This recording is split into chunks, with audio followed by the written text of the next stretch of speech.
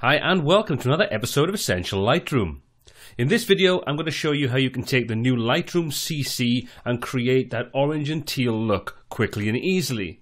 Now if you created the orange and teal look and you've seen the videos we created previously to show you how to do this, you'll know that it's pretty much solely done through the camera calibration option. To date, we don't have that function inside Lightroom CC. So until they introduce that, we've got to find another way of doing it. So in this video, I'm going to show you how you can achieve a pretty similar result. So let's take a look at how to do that right now.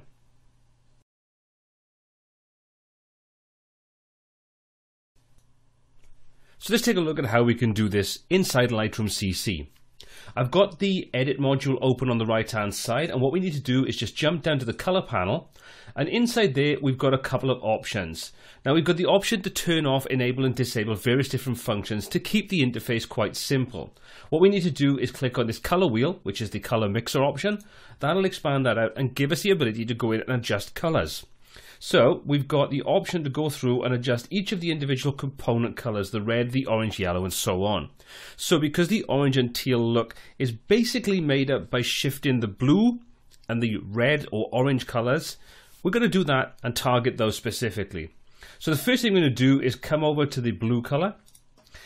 Check that and you can see you've got the hue option, which is the first option. Then we have saturation and luminance. So we could use the saturation and luminance to tweak any effect. But what we need to do is shift the hue of the blue color. So at the moment, we've got blue set as normal blue. If we shift that over to the left-hand side, it's going to push it over into the sort of the teal look. So let's push that over and take a look at the sky in the top left-hand corner and the girl's bikini, and you'll see those start to shift in color. So as we move that over, they start to take on more of a teal look. Once you find the effect that you're happy with, you can leave it there.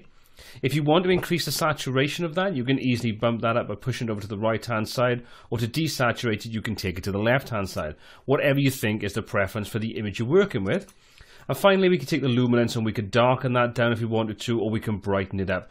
Again, whatever edit you want to make to taste. So now that we dealt with the blue, we need to go through and deal with the skin tones. And this is where that sort of teal and orange effect really comes into play. It really enhances skin tones. Now you've got two ways you can do this. You can come into the red channel and you can make tweaks in there, but depending upon the person or the skin tone you're trying to change, this may have a minimal, if any, effect whatsoever.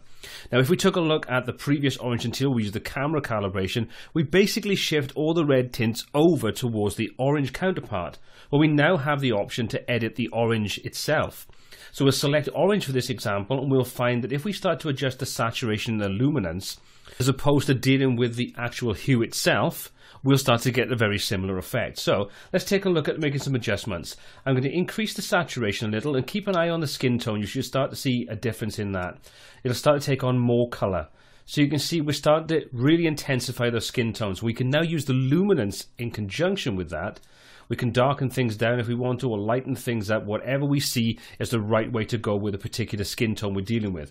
So if I darken that down, you can see we now have a much warmer skin tone. We've got those blues becoming more teal. We've now got a very similar effect to the teal and orange effect, just by using the color mixer. So let's enable and disable that. So this is the before, and this is the after. So you can see it really gives it a much more warm summer kind of glow. And that's how you can use Lightroom CC without using the color calibration setting or the camera calibration setting to deal with this and create a teal and orange style effect.